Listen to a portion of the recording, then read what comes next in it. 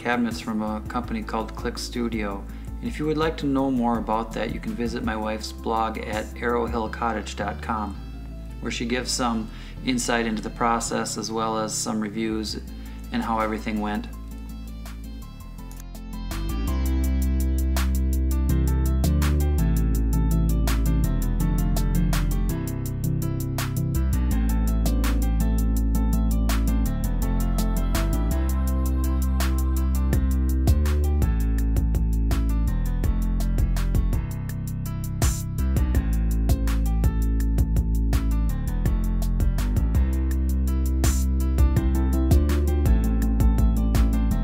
Once again, you can see my dad helping us out here.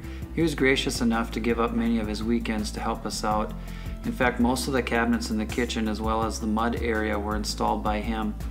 And what little I did in the basement wet bar area was all done based on instructions that he gave me.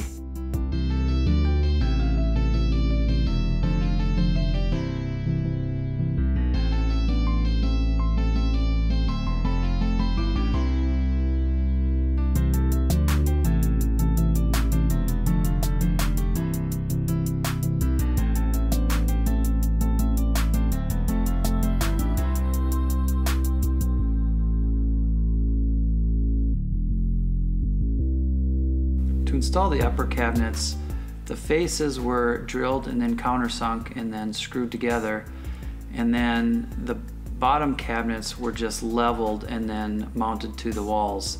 The upper cabinets had lag bolts attaching to the studs that were holding them up.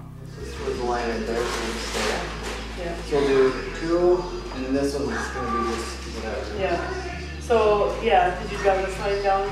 Okay. But you're trying to drive both out and now you use the center line. Center line. Okay. Because once we get the cabinet up, I'm going to have to drill. So this is going to be tricky because somebody's going to have to hold it. I'm going to hold it.